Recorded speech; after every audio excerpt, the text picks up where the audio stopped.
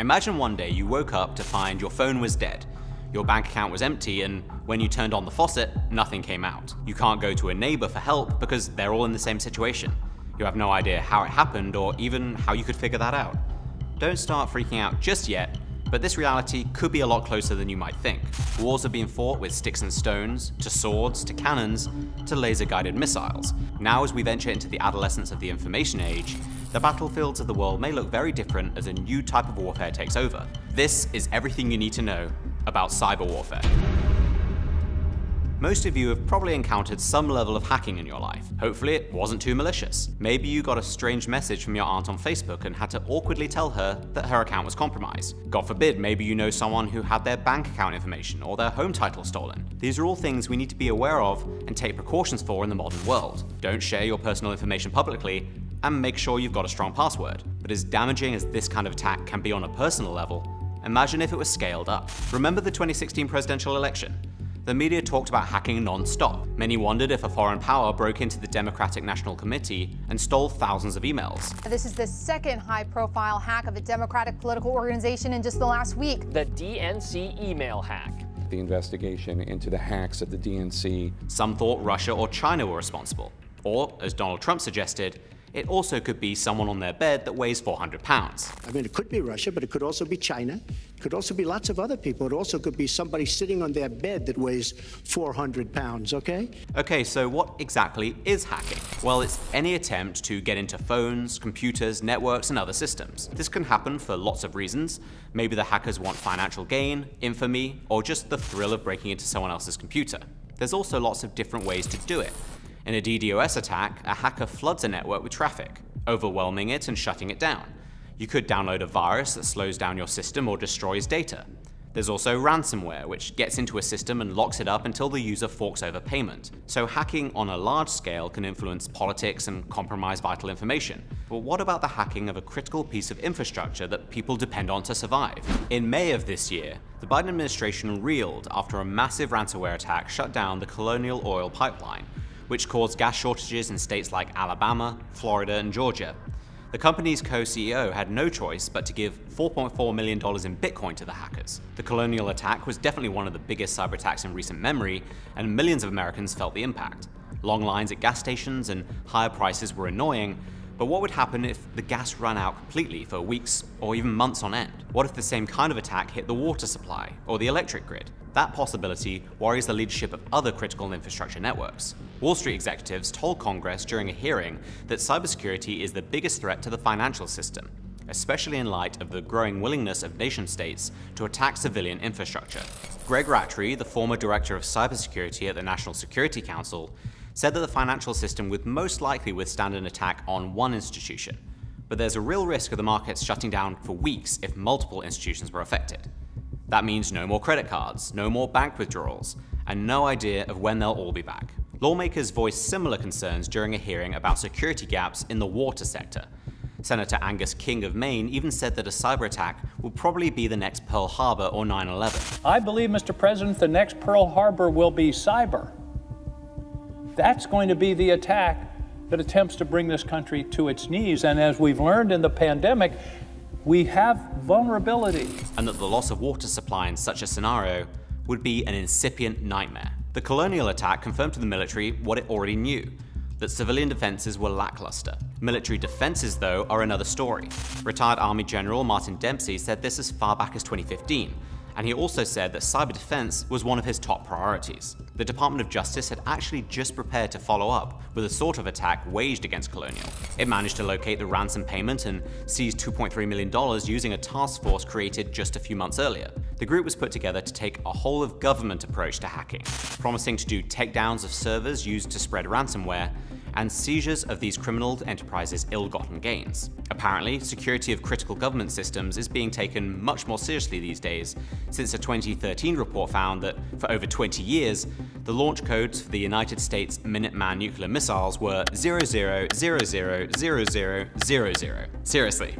Hopefully these new efforts will build up the trust of the public. Iran hacks into the control system of an American dam just 20 miles north of New York City. The DOJ task force is only the beginning of the US government's attempt to fight cybercrimes. In 2010, the Defense Department launched the United States Cyber Command, sometimes called Cybercom.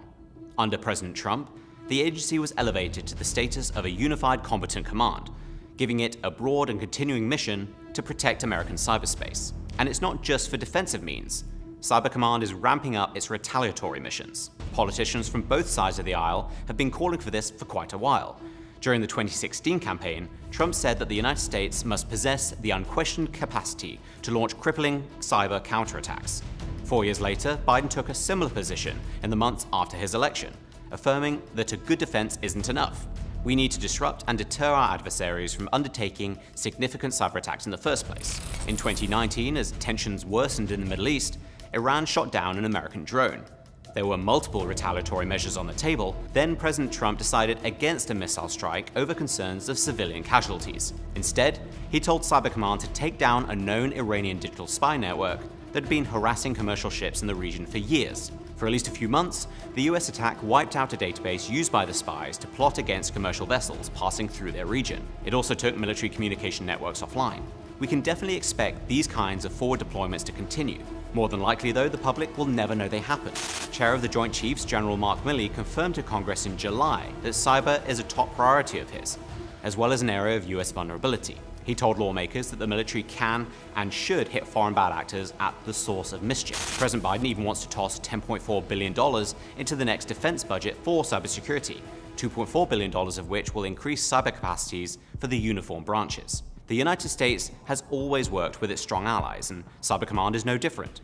The US and Australia developed and now practice together on a virtual cyber training range, which will evolve as new types of digital threats crop up. The US and France recently practiced a joint operation called Cyberfort 3 to practice taking down advanced persistent threats. We're not the only ones moving, though. Hostile nation-states are quickly getting bold with their digital powers. China routinely targets America's top companies, like when they hacked Microsoft and its Exchange email service, compromising data from law firms, government services, healthcare providers, and even family businesses. And in probably one of the worst attacks so far, Russians got into the software SolarWinds, breaking into the laptops of 27 US attorneys who handle the nation's top cases. Agents could even expose secret informants' identities, possibly blowing their cover. That hack was no doubt on President Biden's mind when he urged Vladimir Putin to abstain from targeting key US infrastructure by cyber attack in the event of conflict. Biden's strategy apparently was to invoke the honor system. We can only hope the Russians abide by it. What would this kind of attack on our infrastructure look like? Take the transportation system, for instance. Imagine hackers were able to disrupt communications between air traffic controllers, possibly even feeding them false data. All flights in the US could be grounded for weeks. Think about that for a minute. It's not just people heading on vacation that use flights. Business commuters, US mail, Amazon, vital imports, all of that would stop too. If that's not enough, imagine if the hackers were able to take out the power grid. Not only are flights grounded, but now you can't charge your phone, all the food in your fridge rots, gas pumps shut down, water treatment plants stop, and maybe scariest of all, no one is coming to help. Eventually, hospitals go dark, while ambulances and police have no way to communicate or discern who needs help. How many people today rely on their phones for work, food, supplies, and basic social interaction? How fast would everything fall apart if it were taken away? According to a US task force on national and homeland security, China has spent years developing weapons that could make all of this doomsday speculation a reality. Perhaps a more direct assault than subverting computer systems, China has been developing new capabilities of initiating and defending against EMP attacks. EMP, or electromagnetic pulse attacks, could disable not only the power grid, but also fry anything with a computer chip, which is just about everything, by the way. Such an attack could take multiple forms. One that China has been developing specifically is the high-altitude detonation of a specialized nuclear warhead. If they are able to pull it off, phones, cars, computers, airplanes, hospitals, everything would be irreparably disabled. In a report to Congress, Peter Pry, former chief of staff at the US EMP Commission, said that such an attack could lead to the death within a year of up to 90% of all Americans. You know, if we are not prepared to defend our electric grid now and put in place the measures, and if they were to strike us now when we are unprotected, millions of Americans would die.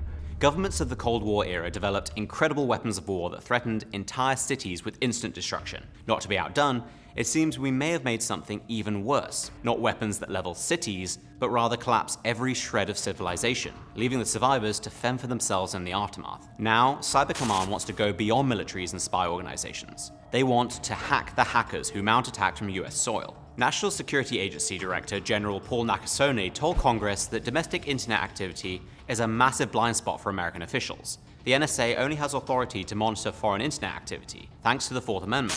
Nakasone explained that foreigners can come into the United States, quickly gain access to an internet provider, and inflict their damage before they ever get hit with a warrant. Cyber Command General Counsel Kurt Sanger likewise argued that although the US tries to avoid using the military within its own borders, these limits don't have to stay in place for a cyber warfare group, especially since hacking that occurs on US soil is rarely carried out by Americans alone.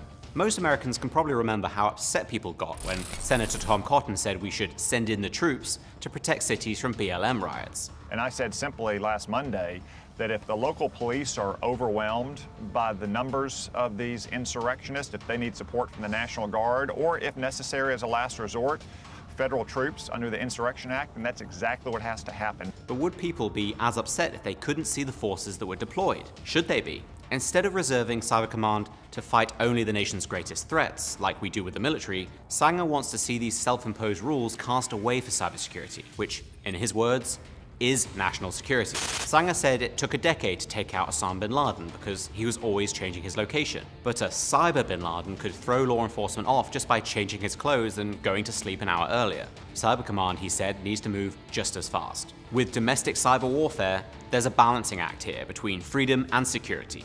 Whether foreigners are involved or not, we can't be certain of what exactly the future of warfare will look like. What we can be pretty sure of, though, is that the biggest cyber attack is yet to happen. Let's hope we're prepared.